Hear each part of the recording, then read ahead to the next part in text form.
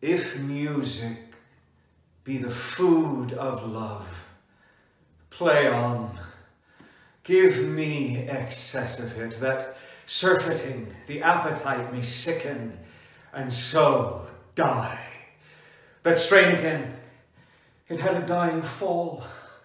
Oh, it came o'er my ear like the sweet sound that breathes upon a bank of violets, stealing and giving odor. Enough! No more! 'Tis not so sweet now as it was before. O spirit of love, how quick and fresh art thou, that notwithstanding thy capacity receiveth as the sea, not enters there of what validity and pitch soe'er, but falls into abatement and low price even in a minute. So full of shapes is fancy, that it alone is high fantastical.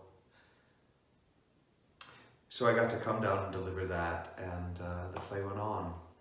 It was a great pleasure to do the show, and it was an honor to be at the Alabama Shakespeare Festival. It's one of the most beautiful stages and theaters that I've ever worked at.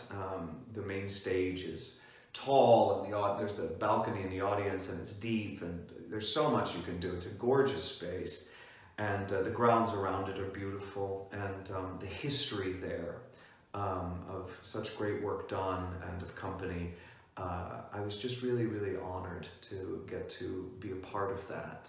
I first met Rick Dildine working at the Shakespeare Festival of St. Louis when he was the artistic director there, and he did such incredible things at that theater. And now he's taken over Alabama, and I think the theater community there is incredibly lucky to have him.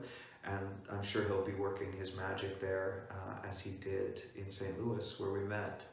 So it was a great honor and a pleasure for me to be there, and for me to work with Rick and with Greta, and I hope very much to get to do so again. Twelfth Night was a wonderful experience, and I loved, sort of surprisingly loved, getting to play Orsino.